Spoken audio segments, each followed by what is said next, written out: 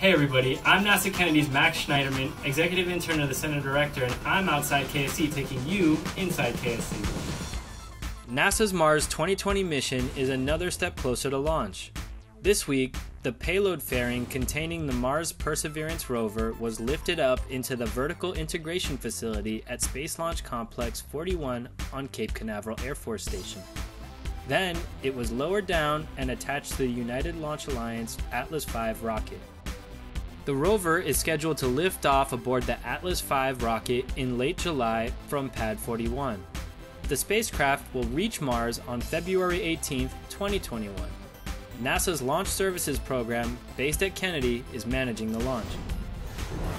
Kennedy Space Center's Honor Awards ceremony recognized NASA and contractor individuals and teams who have made significant contributions to the NASA mission. Due to social distancing concerns, this year's ceremony was pre-recorded and was available for viewing by the workforce on KSC TV. On-demand viewing of the event also is available. Center Director Bob Cabana and senior staff were on hand to virtually congratulate this year's awardees. Thanks to all of you. Congratulations on your awards. Let's go. For more Inside KSC, catch us on social media and at nasa.gov/Kennedy.